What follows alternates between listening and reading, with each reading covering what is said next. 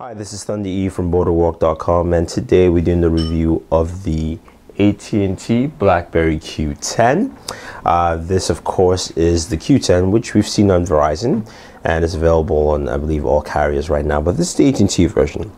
A couple of things that you know. You can see the AT&T logo below.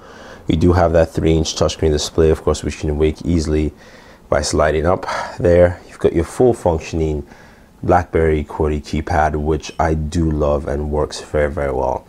In terms of specifications, you've got a dual-core processor in here with 2 gigs of RAM. You've got your micro USB port for charging, as well as your micro mini HDMI.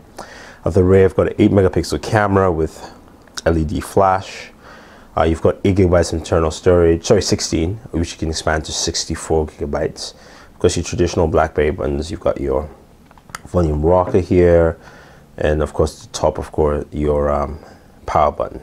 So let's slide this open here. The thing about the BlackBerry Q10, it's a very solid operating system with BlackBerry 10. Smooth, functions well.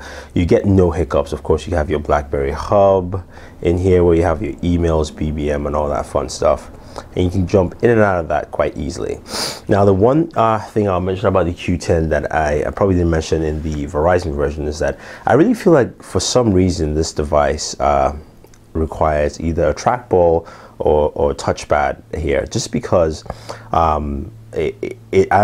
don't know how to explain it best, but when you use the Q10 a lot, you find out that you, especially as a BlackBerry user or even someone who's used a BlackBerry, you almost want to revert to having like a home button, almost to navigate yourself back to where home is, because really there is no centralized home with the Q10. You know, you have your on-screen buttons for your camera and your call there, but you can pretty much scroll through wherever you want to on this device. Now, in terms of the keyboard itself, it's fully functional. It's a 5-row keyboard. It works very well. I mean, it's one of the best keyboards I've seen in a while, and pretty much that's been quite a while. But BlackBerry has stuck true to its reputation of giving a solid standard QWERTY keyboard that literally, even if it's been a while you use the keyboard on the device, you will jump back into it and use it quite well. There's some differences between this version and the Verizon version. One major one I did notice is when you go into the settings of your Q10 and you go into, I believe, your network and wireless here, you can tether devices on your Q10. So you can tether on the Verizon version, you can tether wirelessly.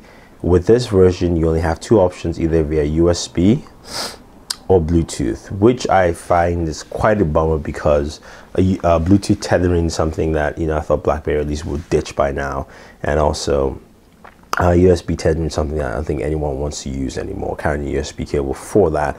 But it's still not bad. You can still tether your device and do that with your Q10 without any stress or issues with it. Now, the BlackBerry store, of course, you can go in and download your numerous applications here. There are limits to the amount of applications you can download, but it is possible now to actually sideload Android applications to your Q10 or your BlackBerry 10 device, and that's something that you should definitely check out a video on that. BoardFriend will have a video on sideloading Android apps to your BlackBerry 10 device. But you can still go to the BlackBerry store. You do have the ability to check out videos, music, and so on, and download applications, at least that are available on the store. The nice thing about the Q10, it's compact, it's light, it's a solid one-handed device, especially with a full-fledged QWERTY keyboard, which you can use all with one hand. You can see my finger can navigate across all buttons here with ease, and that's the best thing about the Q10. I think the fact that BlackBerry here has really gone back to what they know and do quite well, I think, is solid. I wish this was probably the first device they came out with, but overall, I do like the Q10. You can pick it up at BlackBerry. It's, I believe, you pick it up at AT&T, sorry, for about $199 with a 2-year contract. And it's something that if you're a hardcore BlackBerry user or you've missed your BlackBerry so much, I think this is the device for you. If you're looking for a QWERTY keyboard, I think this works out well.